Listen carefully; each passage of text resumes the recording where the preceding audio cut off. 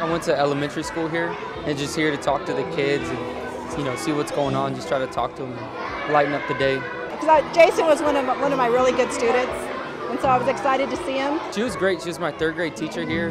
Had a great time. It was my first time coming to this school, my first year here, so she made it a lot better, an easy transition to come here. He was one of my best students.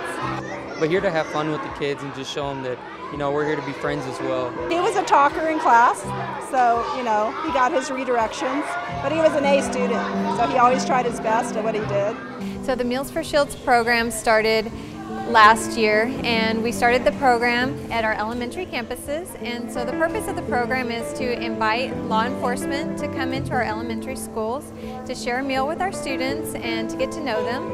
It allows our students to see a positive role model in the school, eating the school meal with them, having positive conversation, and it also allows our officers to see what's going on in the schools and to provide an added layer of security.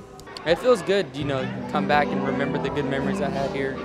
It's just a great place to be. I think it's good for the kids because they, sometimes they need that, who can I turn to, and then they're in need.